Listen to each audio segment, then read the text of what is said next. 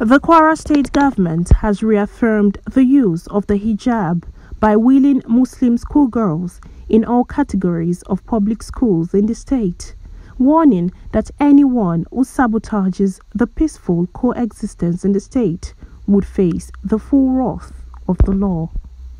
The State Commissioner for Education and Human Capital Development, Ajia Saadatu Modibo Kawu, made this known during a peaceful meeting between Muslim and Christian stakeholders in Ijagbo, Oyun local government area of Ilorin.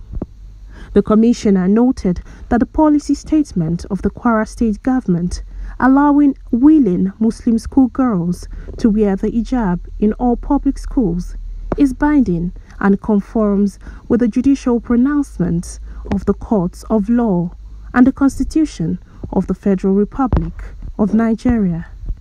She therefore appealed to both Muslim and Christian leaders to allow peace to reign in the state and directed the school heads of Oyun Baptist High School Ijagbo to immediately implement the policy statement on the use of approved hijab in public schools.